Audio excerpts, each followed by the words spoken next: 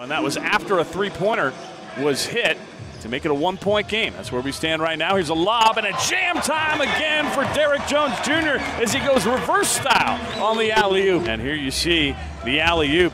Rahlir Hollis-Jefferson, the lob. DJ, the finish. Pressure defensively, now gets it to Bryson. Bounces down low. Jefferson wants to reverse it. Had it partially deflected by Hollis-Jefferson, who will bring it up for the Suns. Booker got his man in the air. Strong drive. Left-hand layup goes. Millsap averaging 22.3 points a game through the first three.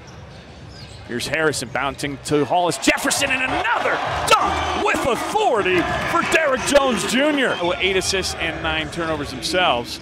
But the Suns able to turn Iowa's 9 turnovers into 19 points as Hollis-Jefferson throws down a nice reverse dunk to start the scoring in second half action, as he got a double-double, 25 and 12 on Thursday night, the first meeting between these two teams.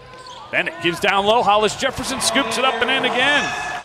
Bennett in between the rings, starts to dribble, hands for Hollis-Jefferson, and he gets it back. He'll try the three and hit it. Anthony Bennett tonight doing a little bit of a better job.